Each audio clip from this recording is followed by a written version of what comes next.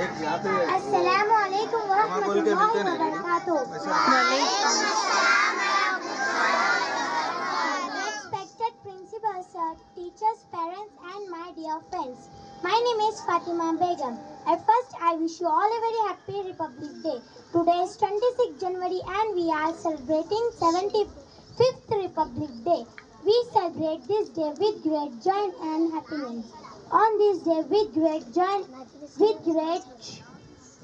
the Constitution of India came into force in 1950. The Constitution is the supreme law of India. Our Constitution was written by Dr. B.R. Ambedkar. We should always respect our Constitution. Republic Day makes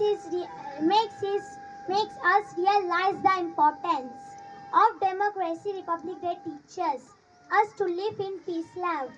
I am proud to be an Indian and I love my country very much. Thank you. Jai Hind.